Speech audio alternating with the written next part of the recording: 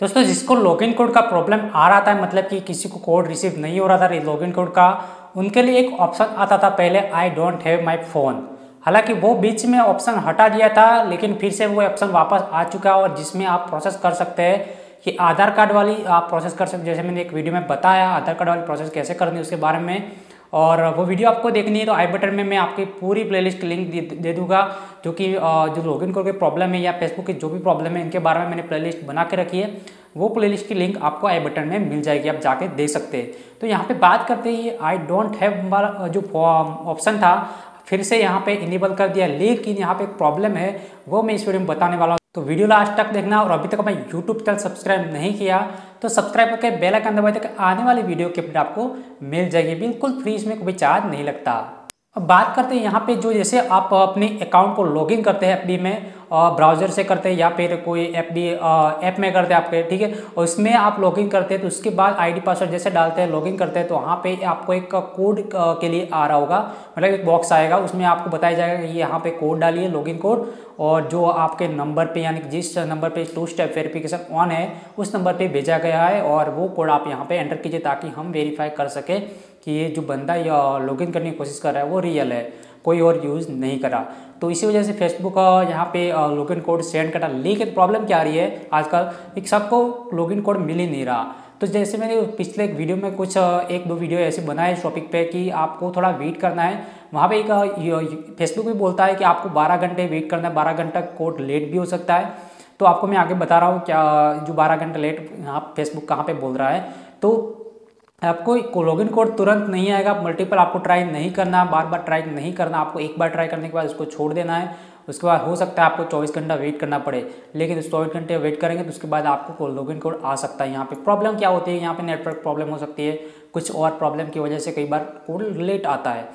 अब बात क्या होती है कि जिनको कोड परमानेंटली रिसीव नहीं होता, 24 घंटे हो गए, 48 घंटे हो गए, 3-4 दिन हो गए, फिर भी इसको कोड नहीं आता, तो उनके लिए एक ऑप्शन आता था I don't have my phone, या फिर किसी के पास वो नंबर नहीं था तो वो वाला ऑप्शन सेलेक्ट करके वहाँ पे आधार कार्ड वाली प्रोसेस कर सकता था। और उस पर आप जैसे आपका रियल अकाउंट होता, नेम जो FBID में नेम कंप्लीट होता, मतलब कि रियल होता, बर्थ डेट सेम होती, जैसे कि आपके कोई ID होती है आधार कार्ड, कोई भी गवर्नमेंट ID जिसमें सेम नेम होता, तो वहाँ पे आपको वो आईडी सबमिट करनी होती है और वहाँ पे फेसबुक को लगता है हाँ ये बंदा रियल है, तो वेरीफाई करके आपको अकाउंट वापस दे देता और वहाँ पे लॉगिन कोड की प्रॉब्लम सोल्व हो जाती है। लेकिन बीच में कुछ यहाँ जब ये कोरोना स्टार्ट हुआ, इस बीच में यहाँ पे आई डोंट हैव वाला ऑप्शन ही हटा दिया और काफ़ी फ्रेंड्स को एक प्रॉब्लम आ रही थी, और मेरे कुछ वीडियो के नीचे कमेंट भी आए थे कि मुझे ये वाला ऑप्शन नहीं आ रहा, और मैंने इस टॉपिक पे वीडियो बनाया था कि उस टाइम भी बताया कि कोरोना की वजह से ये वाला ऑप्शन हटा दिया और ये प्रोसेस बंद कर दिया। तो यहाँ पे मैं उस टाइम प्रूफ के साथ नहीं बता सका था, लेकिन कुछ फ्रेंड वहाँ पे बता रहे थे कि आपको कैसे मतलब तुमको कैसे पता कि वहाँ पे ये प्रोसेस कोरोना की वजह से बंद की गई है, तुमको कैसे पता। तो उनके लिए ये वीडियो है, क्योंकि आज मैं प्रूफ के साथ लाया हूँ और एपी ने खुद बता दिया है कि ये जो प्रोसेस है सिर्फ कोरोना की वजह से बंद है और इन फ्यूचर में बहुत जल्द इनेबल की जाएगी, तो उसके लिए आपको टेंशन लेने की कोई बात नहीं है। अब करना क्या है, इसके लिए आपको देखना कहाँ पे कि ये जो प्रोसेस है होता क्या। पहले मैं आपको बता दूँ आई डोंट वाला जो ऑप्शन आ चुका है, लेकिन इसमें होता क्या है, जैसे आप FBID लॉगिन करते हैं वहाँ पे बॉक्स आता है, वहाँ पे आपको कोड रिसीव नहीं होता तो आप सीधे जाएंगे नीचे हैविंग ट्रबल वाला एक ऑप्शन आ रहा होगा, उस पर क्लिक करेंगे और जैसे क्लिक करेंगे तो आपको 3 ऑप्शन मिलेंगे, अप्रूव अनऑर्डर्ड डिवाइस और I can't find code generator, इस तरह का ऑप्शन आ रहा था। और जो ये 2 वाले ऑप्शन मतलब 2 ही ऑप्शन पहले आते थे, I don't have my phone वाला ऑप्शन हटा दिया था, जो कि अब आ चुके आप अपने अकाउंट में जाके देख सकते हैं वो आ चुका। लेकिन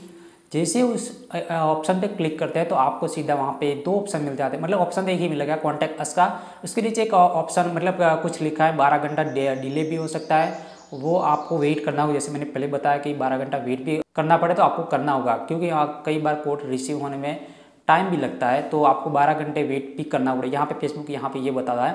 और उसके बाद ये भी प्रॉब्लम सॉल्व नहीं होती, तो आपको 12 घंटे वेट करने के बाद तो आप कॉन्टैक्ट अस में जाके आप वहाँ पे क्लिक करोगे तो सीधा एक आर्टिकल ओपन होगा, जो कि पहले क्या होता था, जैसे आप कॉन्टैक्ट अस पे क्लिक करते तो वहाँ पे एक बॉक्स मतलब एक फॉर्म ओपन होता था जिसमें आप ईमेल ID, नेम और सिम कार्ड कौन सा लिंक है, कौन सी कंपनी का है, उसके बाद कुछ डिटेल, और यहाँ पे आपको ID सबमिट का एक ऑप्शन मिल जाता था और आप सबमिट कर सकते थे, सेंड कर सकते थे FB को। लेकिन अब क्या हो रहा है, सीधा आप वहाँ पे कॉन्टैक्ट अस पे क्लिक करते हैं तो वहाँ पे कुछ इन्फॉर्मेशन दी है कि आपको ये ध्यान रखना पड़ेगा, ये वगैरह कुछ पहले तो इन्फॉर्मेशन दी है।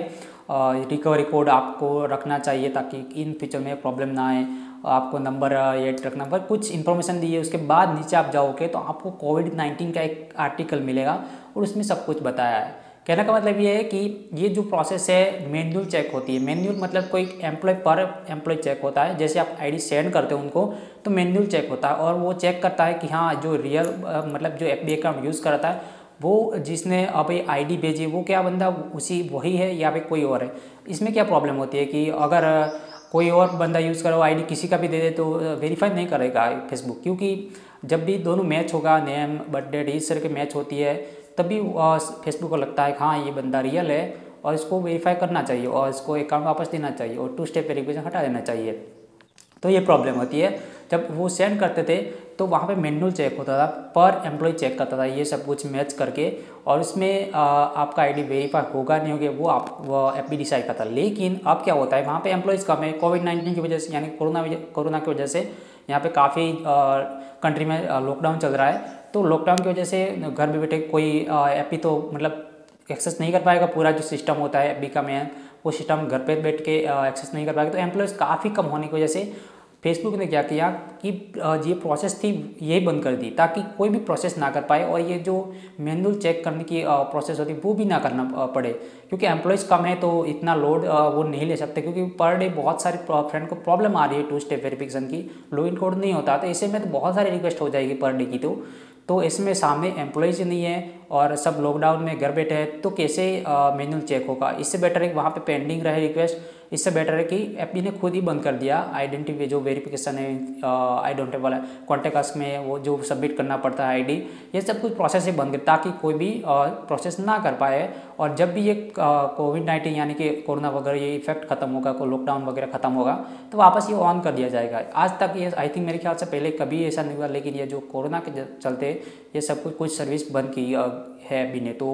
आपको ये थोड़ा वेट करना पड़ेगा। आपको भी प्रॉब्लम आ रही है तो आपको थोड़ा वेट ज़रूर करना होगा। हाँ ये यहाँ पे प्रॉब्लम आ सकती है आपको, मतलब कि आपको थोड़ा टेंशन आ सकता है मेरा अकाउंट नहीं ओपन रहा वगैरह, लेकिन अगर आपका रियल अकाउंट है तो थोड़ा वेट कर लीजिए ताकि आपको जब भी वो ऑप्शन ओपन हो जाए तो आपका प्रॉब्लम सॉल्व हो जाएगा।